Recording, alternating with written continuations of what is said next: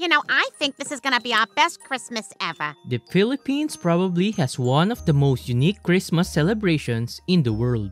Add the fact that it has been celebrated by Filipinos for hundreds of years, and we have a Christmas story full of scintillating stories for ourselves. Here are some interesting facts you may or may not heard about Christmas in the Philippines.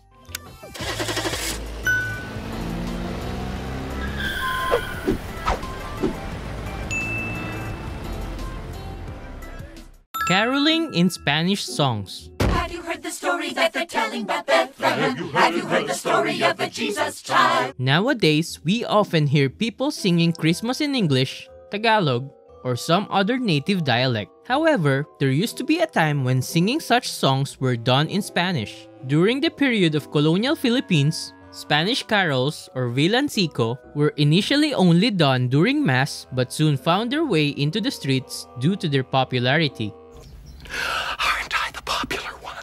To the clergy's disdain, some of the more naughty carolers would insert less than devout lines and green jokes in the lyrics.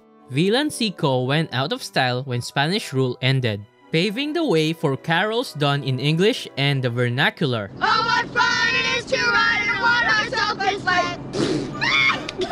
The first ever Filipino Christmas cards came out in the 1950s. I gave the guy the Christmas card. I didn't know he put Happy Holidays on there. With the arrival of the Americans came, of course, the Americanization of the Filipino way of celebrating Christmas, including the custom of giving greeting cards. Usually, these cards contain drawings of Santa Claus, Christmas trees, and snow themes reminiscent of an American-style Christmas. Do you wanna build a snowman? However, Manuel Rodriguez Sr., widely regarded as the father of contemporary printmaking in the Philippines, produced what could be described as the first truly Filipino-themed Christmas cards in the 1950s when he painstakingly printed a set containing pictures of the Simbang Gabi, Filipino churchgoers, carolers, and many more. Although he was at first afraid the concept wouldn't take off, Rodriguez saw his fears dissipate when his Christmas cards were well received due to their revolutionary and nationalistic stance. How come I didn't get a Christmas card? The Filipino way of leaving empty stockings. Put it in the stocking summer or I'm joining Facebook. While we may be familiar with the Western tradition of leaving empty socks or stockings for Santa Claus to fill up with goodies, little known is the fact that we Filipinos also have our own take on the tradition. A holdover from the Spanish era, the tradition is set during the Feast of the Three Kings, when Filipino children would put out their newest or best polished shoes outside the door or window so the passing Three Kings could fill it up with treats. Okay, I'll put the Kanye canes in the stockings.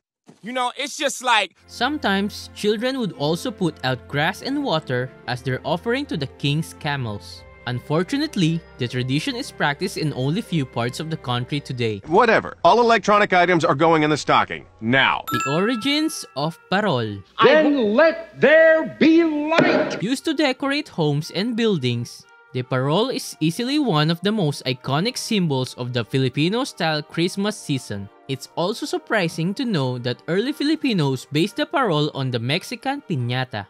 The piñata!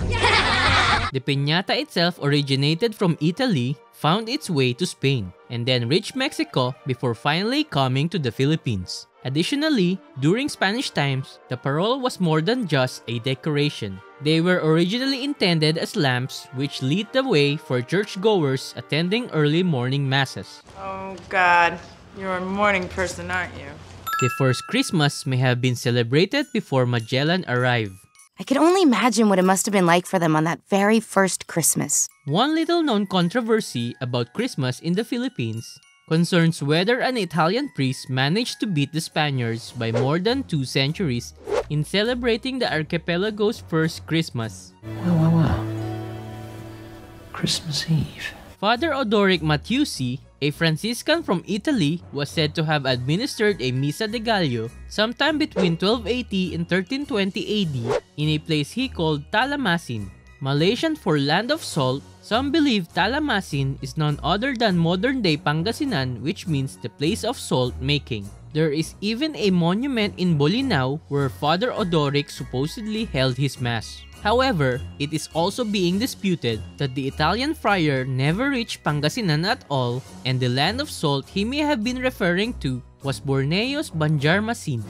Where's your Christmas spirit? Feeling more the spirit of Christmas? Show us some love by clicking the subscribe button and ring that bell to join our notification squad.